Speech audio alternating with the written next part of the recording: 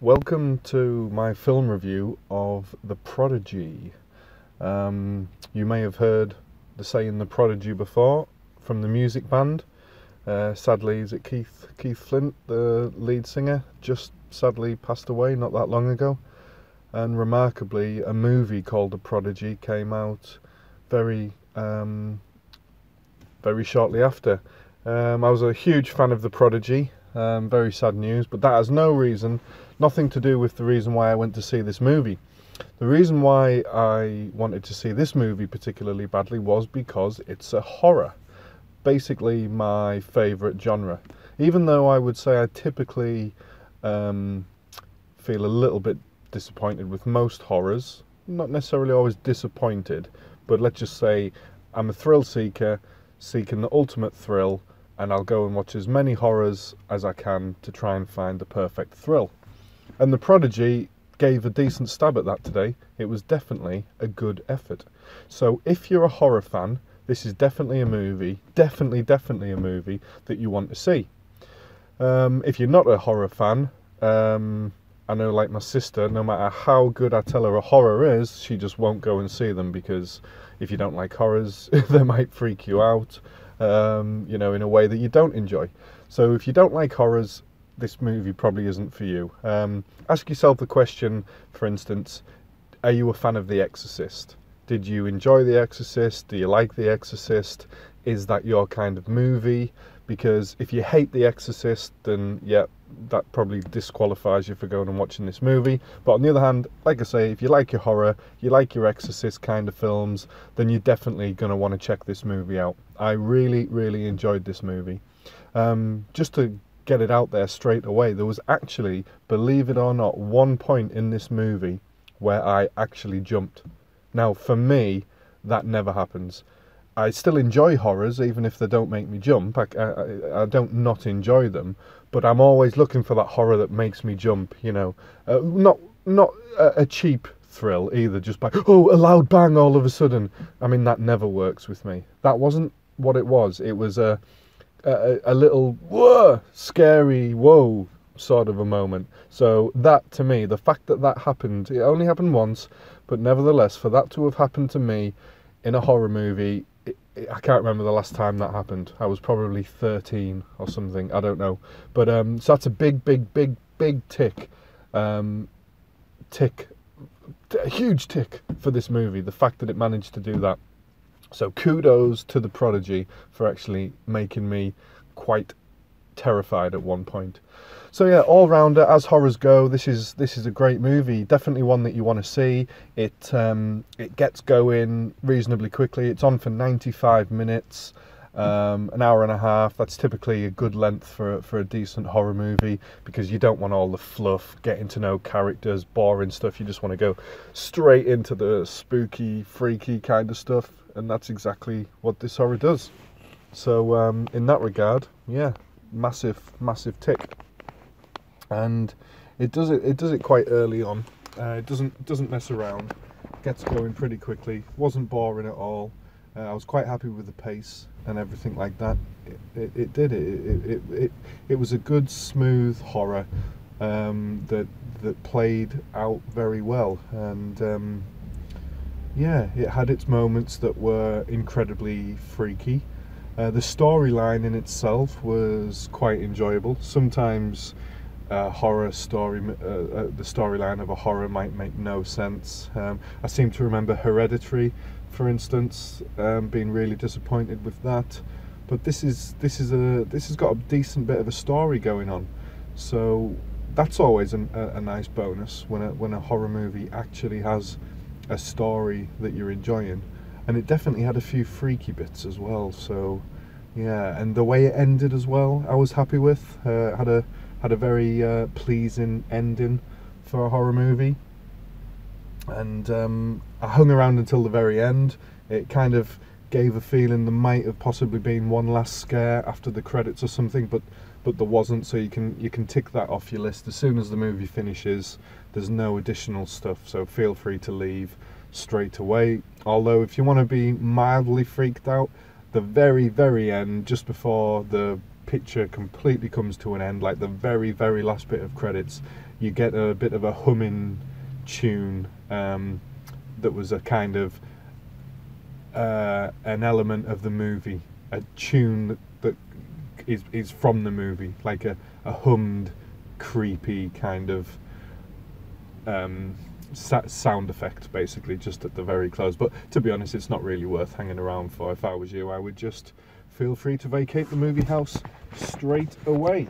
So I think that's probably all I can really say about the movie, I think, in terms of framing it for whether or not, you know, you can judge for yourself whether this will be your cup of tea based on what I've said. I don't really think there's much more I can say other than, like I say, sincerely enjoyed this. So let's go through our key points, our key review points, and we'll start with a score out of 10. Now this is going to be a good score. I can't really go above 8, but I'm going to be 7.8, 7.9, maybe an 8. It was decent. It was very decent. I want to go to 8, but horror has to be pretty exceptional for me to get into the 8s. So I think I'm going to come just short at 7.9. But you know, that's a good score for a horror, a 7.9. That is a very, very good score for a horror. A horror that scores a 7 is doing really well. So yeah, I'm going to give it a 7.9. Now, is it worth going to see at the cinema? Now, this is a big yes, a big fat juicy yes. If you like your horror movies and you know that this is going to be the kind of movie that you want to see, then you absolutely want to see it at the cinema. See it at the big screen. I would probably suggest don't go on one of the days where you pay full price.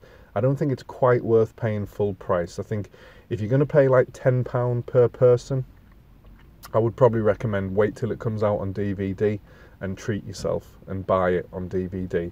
But if you can get it in there for, you know, buy one get one free, Meerkat movies, or you've got a cheap cinema house where you maybe only pay £5 each or less, then yes, absolutely bite your hand off. You definitely want to go and see it at the cinema. But it's probably the kind of movie where if you watched it at home, as long as you watch it with the lights out and, you know, with the volume nice and loud, you know, I could imagine this would be just as creepy to watch at home. Definitely be a good one to watch tucked up in bed, you know, that kind of a movie. So definitely worth going to the cinema to see, but equally this would also be very enjoyable at home, as most horrors are, let's be fair. There's nothing like being creeped out in your own home to a nice horror. And in terms of where you want to sit, now I sat right at the front, and oh, good news, by the way, the cinema house was completely empty. I literally had this screening completely to myself. It was awesome. So what I actually did on this occasion was I actually moved from my usual seat where I always sit in this particular screen, and I moved around a little bit. I moved back and I moved forward and I tried different seats out. Now the key thing for watching this movie is to be central, because there's stuff going on the left and the right hand side of the screen. So if you're sat too far to the left like I was originally, then when stuff comes up on screen that's supposed to be freaky, if an element of it is on the opposite side of the screen, which at times it is, you're not able to quite take it all in and get the instant effect that you need. So I would suggest the best place to sit for this would be dead central. So try and get yourself a central seat and be as close forward as you feel comfortable. Definitely the closer the better with this one. I also watched the very last bit right at the very front seat, and that was fine. But I find the best seat for this is where you're in the center, close enough so that you've got, you know, you've got it in your face, but you know, you don't necessarily want to be right at the front on this one.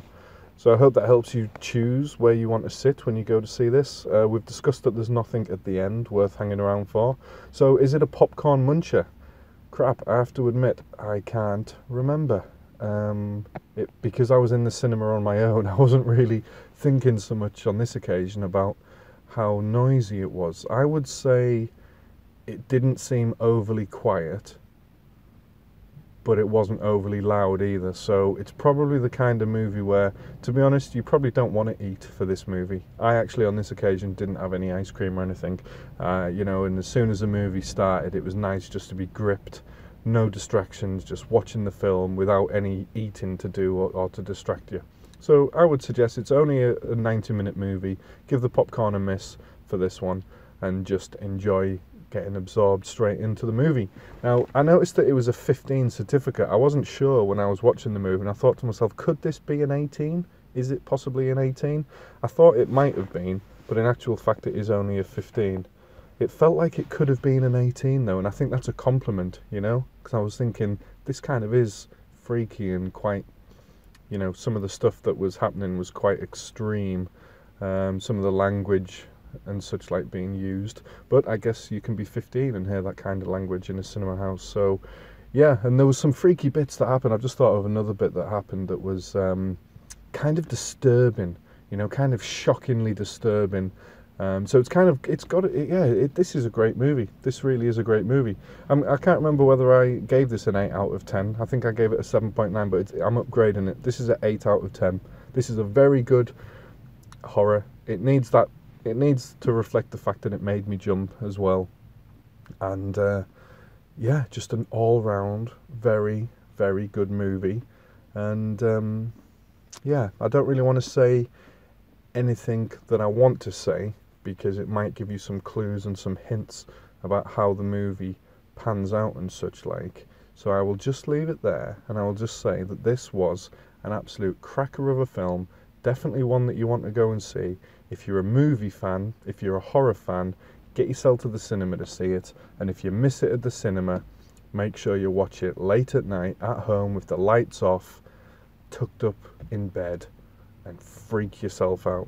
Cracking film. Yep, I think this is one to be enjoyed by all horror fans. Particularly if I was to compare it to The Hole in the Ground, which was out recently, for instance, this was so much better than The Hole in the Ground. I didn't mind The Hole in the Ground. It was kind of okay, but this was so much better. I've been to see 3 movies today, and this was actually the best of the 3. So yeah, ended on a high. Late night showing of The Prodigy, and it did the job.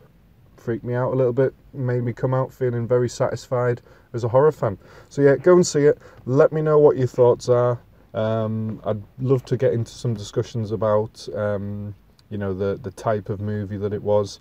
Obviously I don't want to spoil that by discussing it on my review, but in the comments, get in touch, let me know what you thought, and how would you compare it? What movies would you compare it to? Or is it a complete unique one? Is it like a movie that you've never seen before? So yeah, I thought it was quite unique and had a good concept, which is great for a horror movie. So thanks for listening, and we'll see you on the next review.